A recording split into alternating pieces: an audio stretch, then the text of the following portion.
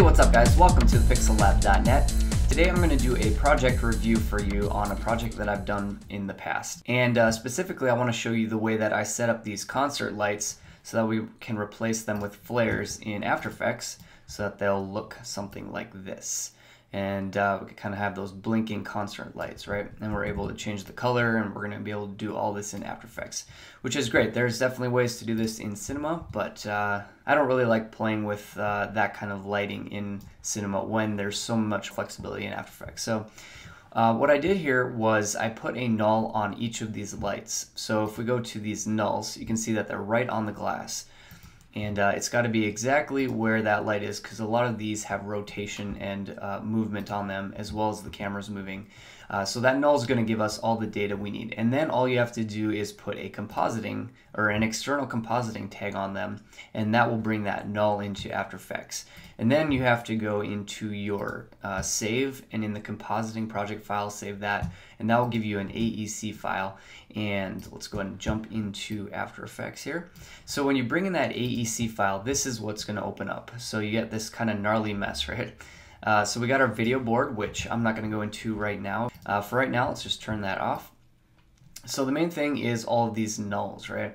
So how are we going to get our flares on these nulls? Well, what I ended up doing was I made a pre-comp. So let's go ahead and delete these guys. All right, so I have this square composition, and what I did was I went to Layer, New Solid. Let's bring it over here and hit OK.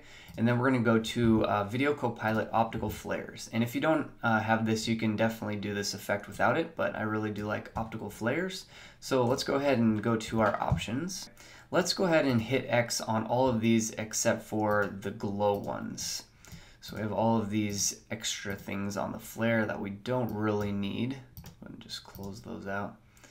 And we will keep the glow because that's what we're interested in. We can go ahead and scale that guy up a little bit, and we'll hit OK. So now we've got our flare. Now we can go into our optical flares, and let's go ahead and scale that up a little bit more. Now this is going to cut off on the edges, giving us a harsh edge. So we're going to want to go ahead and double click on our circular mask. And let's go ahead and go to our mask feather by hitting F. Let's feather that out a little bit. And let's go ahead and hit MM. And that will give us all of our mask options. And we're going to bring down the expansion so it kind of contracts itself a little bit. So we just stay away from that edge. We don't want a harsh edge. All right, very good. Now let's go ahead and do a effect, color correction, hue saturation. And what we can do is hit colorize. And let's just crank up the saturation on this guy. And now what we can do is pick our colors that we want, and we'll go ahead and do something blue like that. And before we start messing around here too much, let's go back to our shot and replace it. So we have this flare 1, and now we can pick which null we want to replace. Let's go ahead and replace this guy. So what we're going to do is drag it on top and hold down Alt, and it will replace that null, but it will keep all of the position parameters of that null.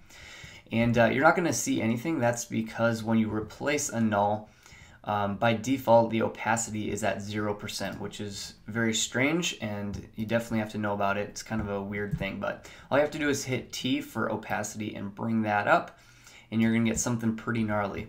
That's because we got to go back into our flare and go to the optical flares, and if we turn on our transparency, we're going to want to have, instead of render mode on black, we want to have that on transparent. And that's going to kind of change the way that it treats the transparency. So if we go back to our shot, you can see that it's still pretty gnarly. The reason is because it's reacting to the light in the scene right now. So we got to go to that light and turn it off. And there we get our very nice flare.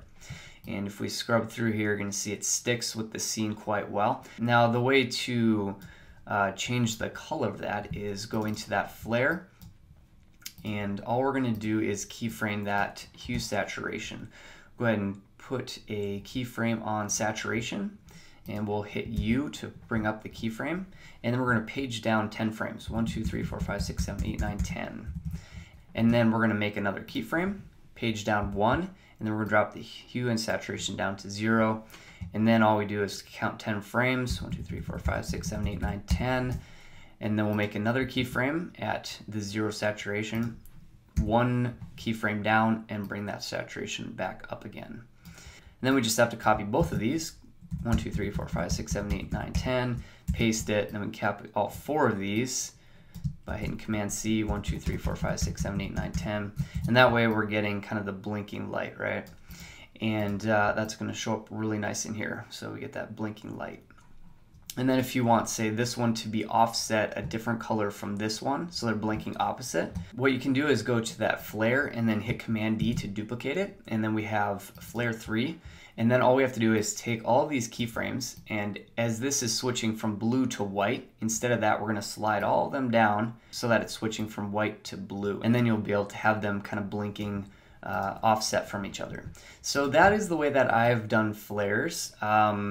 It's a pretty easy way. You can change the color pretty easily. You can add glows to them. You can change the opacity. You can add a wiggle expression on the opacity so that they blink a little bit more. I found that it's a pretty good way to add concert lighting effects to your renders. So yeah, this is the final effect. Definitely a nice way to add some final touches onto your Cinema 4D renders in After Effects. Really, really sweet effect. And of course, if you'll notice, I'm using some elements from my industrial pack, so make sure to check that out. I love adding some of those trusses in the background. It's a very, very cool look.